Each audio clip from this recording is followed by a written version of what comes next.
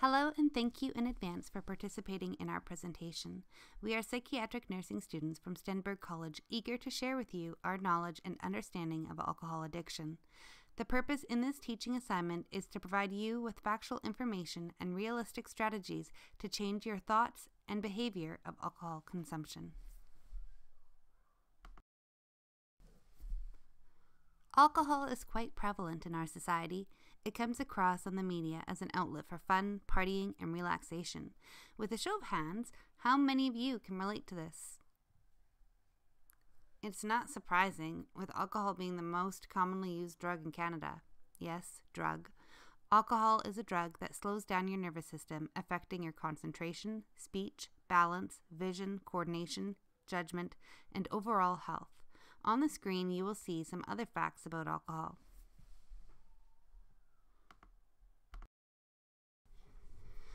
Suzette Glassner-Edwards wrote in her book titled The Addiction Recovery Skills Workbook that addiction is a brain disease. She describes how our brains are wired to reward pleasurable experiences by producing brain chemicals known as neurotransmitters. This reaction responds to pleasant smells, taste, and touch, and involves the release of dopamine.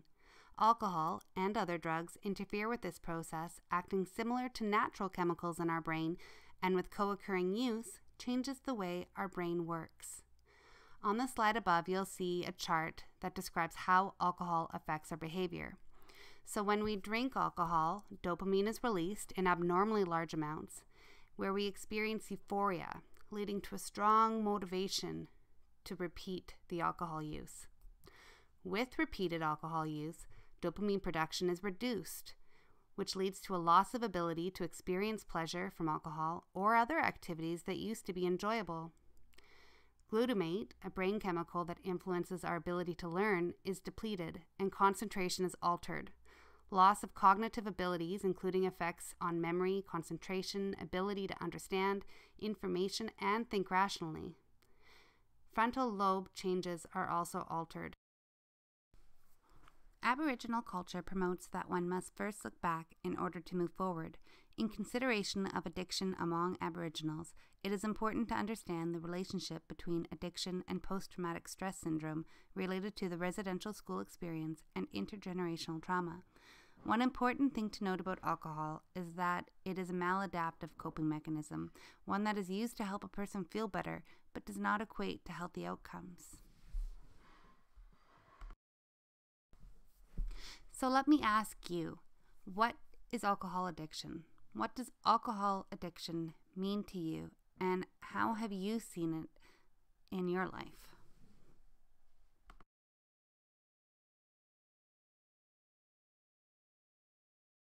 So how can we tell if we have become addicted to alcohol? Not everyone that uses alcohol becomes addicted to it. A person can misuse alcohol without their bodies becoming physically dependent on it. However, once our bodies become physically dependent on alcohol, this is the point where it can be considered an addiction. Some of the signs and symptoms that are indicators of alcohol addiction are having more than 15 drinks per week if you're a male, or more than 12 drinks per week if you're a female, if you drink alone or make excuses to drink, if you have an increasing tolerance to alcohol, if you get annoyed when people inquire about your drinking habits, if you neglect your personal health and hygiene, if you miss school or work due to drinking, if you get the shakes or nauseous when you haven't had a drink, if you get cravings for alcohol, if you have blackouts or lapse in memory after a period of drinking, or if you drink for several days in a row or even every day. So how can we tell if we have become addicted to alcohol? Not everybody that uses alcohol becomes addicted to it. A person can misuse alcohol without their bodies becoming physically dependent on it. However, once our bodies have become physically dependent on alcohol, this is the point where it can be considered an addiction. Some of these signs and symptoms are indicators of an alcohol addiction. Having more than 15 drinks per week if you're a male, or more than 12 drinks per week if you're a female. Drinking alone or making excuses to drink. Having an increasing tolerance to alcohol. Getting annoyed when people inquire about your drinking habits. Neglecting your personal health and hygiene. Missing school or work due to drinking. Getting the shakes or nauseous when you haven't had a drink. Having cravings for alcohol. Experiencing blackouts or a lapse in memory after a period of drinking, or drinking for several days in a row or every day. typical assessment that's used to see if there's any indication of chemical dependency or alcohol dependency is called the CAGE assessment. There's 4 questions. So as I read the questions, think about it yourself and see whether or not you feel if you pertain to any of these questions. So the first question is, have you ever felt like you should cut down on your drinking? The second question, do you ever feel angry or annoyed if someone comments on your drinking? The third question is, do you ever feel guilty about your use of alcohol or how you behaved under the influence? And the last question is, do you ever use alcohol to start your day as an eye opener, drinking first thing in the morning to steady your nerves or to avoid a hangover? So if you answered no to all those questions, then there's no concern. If you answered once, it indicates the need for further assessment. So maybe something you want to talk about with your parents or with a school counselor. If you answered 2 responses, it indicates that you have an 80% likelihood of having a problem. And if you answered 3 responses, it indicates a 99% chance of chemical dependency.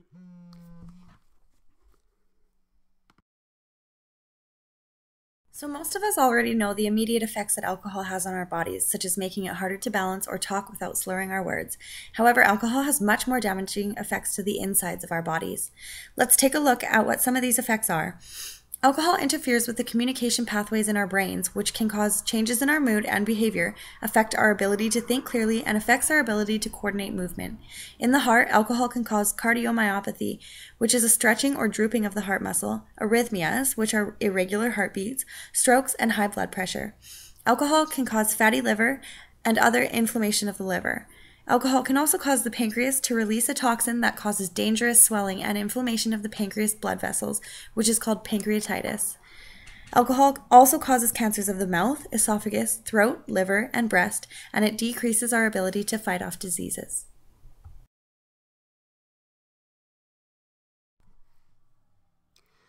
Okay, you all received some letters when you came in today. We're going to use them now in a short quiz that will review some of the information we have touched on so far.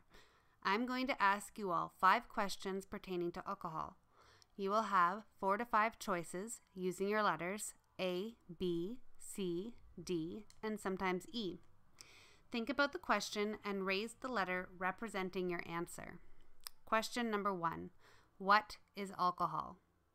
Is it A, a stimulant, B, a neurotoxin, C, a narcotic, or D, a depressant? All right, so the answer is D, a depressant, and it's B, a neurotoxin. So I didn't really tell you that you could raise more than 1 letter, but some of you did, and a lot of you chose the correct answer, so that's great. The second question is, what factors are relevant variables of alcohol intoxication? So indicating when you're drunk. Is it A, the amount that you drink, B, the time frame, C, your tolerance?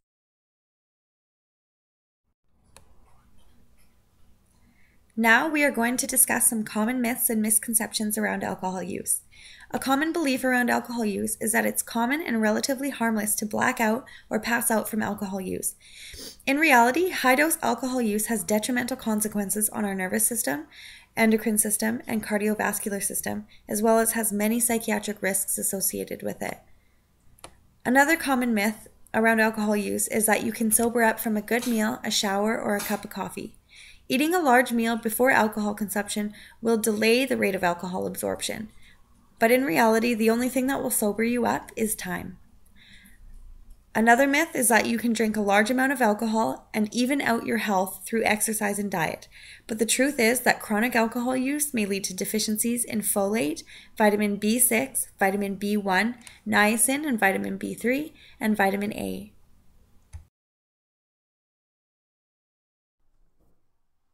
In reflection of myths about alcohol's social perception, there's a myth that drinking is often considered a normal part of socializing, with relatively few health risks in many societies. The fact is, regular and heavy alcohol consumption can lead to complications with intoxicated behavior, but also further down the line, it can contribute to the development of neurological problems such as alcohol-related psychosis or Wernicke's encephalopathy or Korsakoff syndrome. Another myth is that alcohol overconsumption or abuse is mainly a problem among younger or college-age individuals. The fact is, alcohol abuse does not discriminate among age. It is important to recognize that older persons are just as likely as younger persons to benefit from alcohol treatment.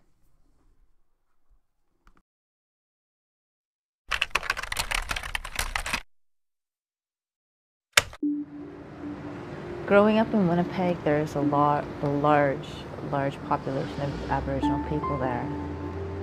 It's hard to see Native people sleeping on the streets, and knowing from the past that there is a cycle that happens, and wondering if you're going to get caught up in it or not.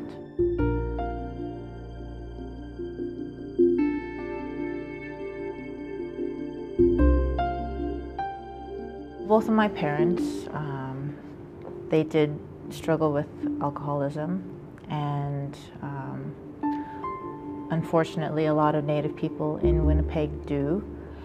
My father was in a residential school, and I believe that the abuse that he suffered there led him to his drinking. When I was 15, I was living on my own.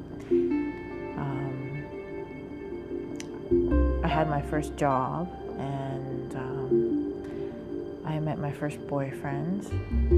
I became addicted to crystal meth when I was 16. I was addicted up until I was 20 years old. Any Aboriginal person you go up to or speak to will probably tell you that they know at least one person that they've lost to alcoholism or drugs or addiction. First losing a friend, then losing my sister, and then losing 2 cousins, and one aunt, and my father, and another cousin, all within the past 4 or 5 years. It happened all so quickly, and it was just like boom, boom, boom, one after the other, that I didn't really know how to handle it or cope with it. So I just kind of just went to what I knew, which was drinking. So that's why I feel fortunate to have ended up at CAMH, because there are times when I was very close to going down that same path.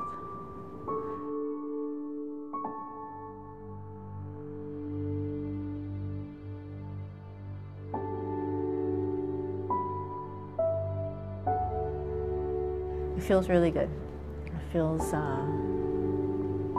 much better. I'm happier when I wake up in the morning, and I don't have to worry about what I regret doing last night, and I see the humor more in every single day than I did before. A lot of people drink to get away from the problem. But the problem is drinking. I guess what Native people have to learn is that you can do just as much harm to yourself as others can do to you.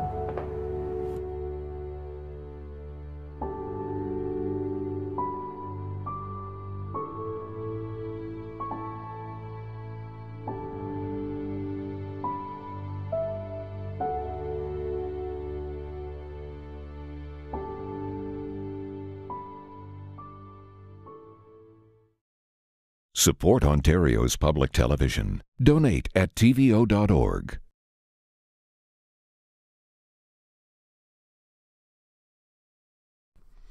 So, how do we change?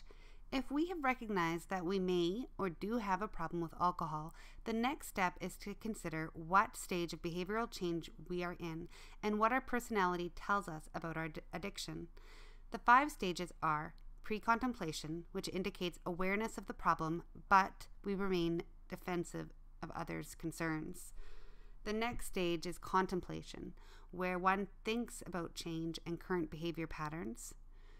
The preparation stage indicates you are convinced that you need change and you start exploring ways to get help. The action stage indicates you're engaged with treatment modalities, and the maintenance stage reflects the consistency of sticking to the changes you have made. As for your personality, there are 4 personality risk factors for substance abuse. Anxiety sensitivity indicates a fear of anxiety symptoms, where one uses substances to manage their anxiety. Hopelessness is reflective of negative thinking, and oftentimes these individuals are introverts in that they keep to themselves and are solitary drinkers. Sensation seeking is reflective of individuals who drink alcohol for the high or the buzz, otherwise termed as psychostimulant effects. Impulsivity is engaging in rewarding activities without being concerned of the long-term effects of using them.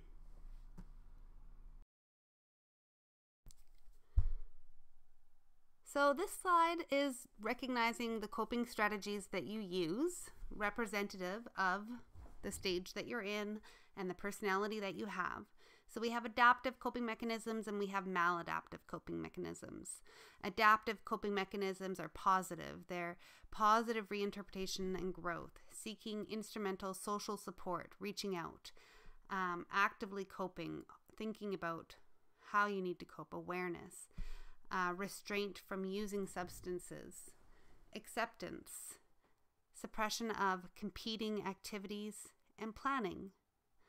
Maladaptive coping mechanisms are mental avoidance, not wanting to think about things, disengagement, so isolating yourself, focusing on and venting, seeking emotional support for negative emotions, negative thoughts that you continue to have, using alcohol or drugs, and denial.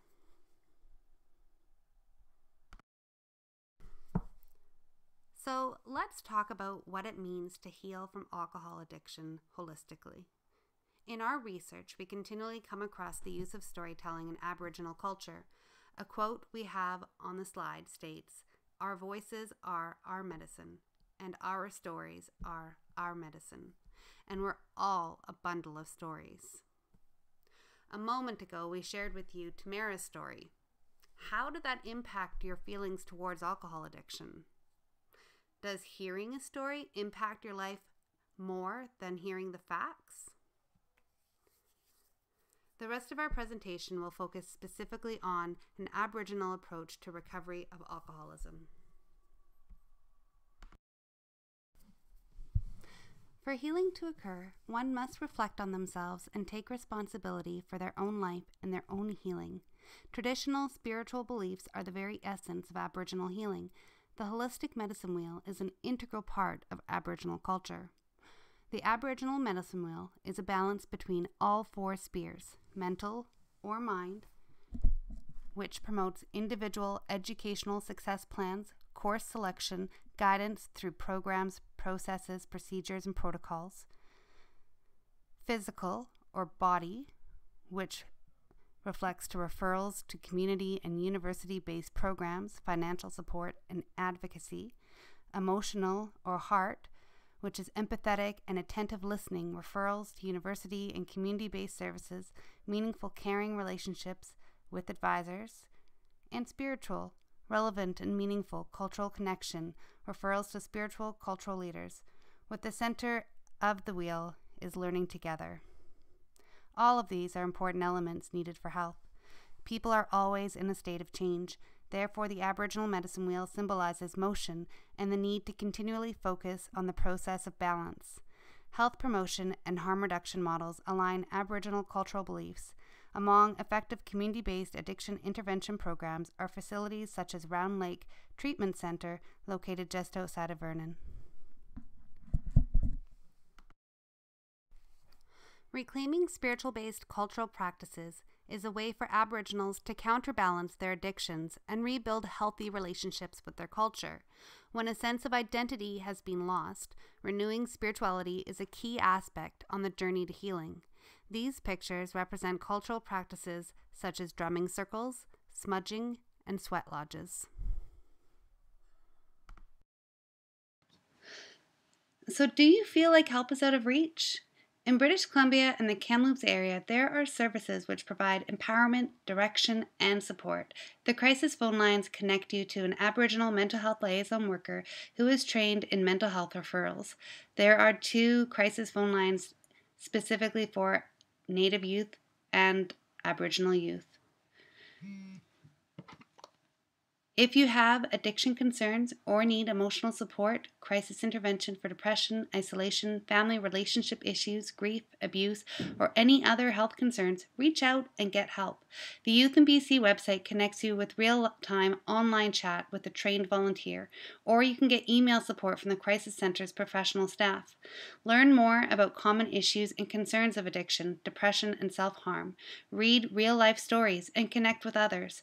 Find resources by connecting to the online library of useful websites and community resources to explore life skills and coping-related toolkits.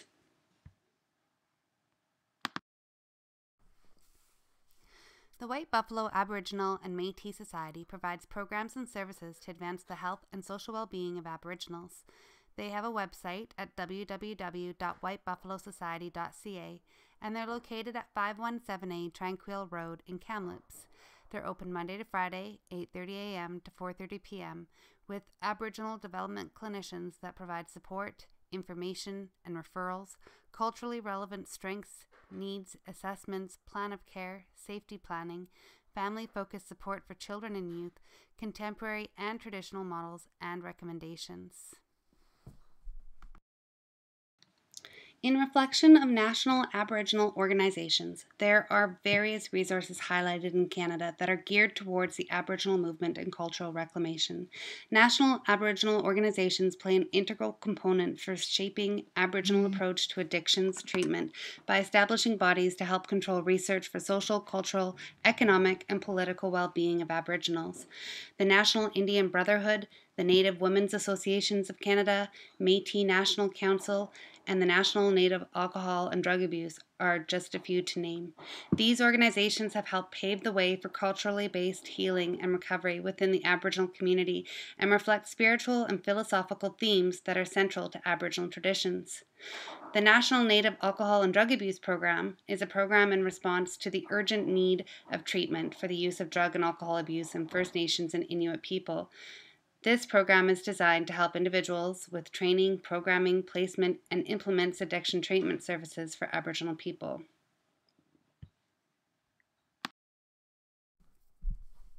Thank you for attending our presentation. Remember to reach out, seek help, and learn more about addiction. You can be the one to make a difference by making a change and breaking the cycle of alcohol abuse.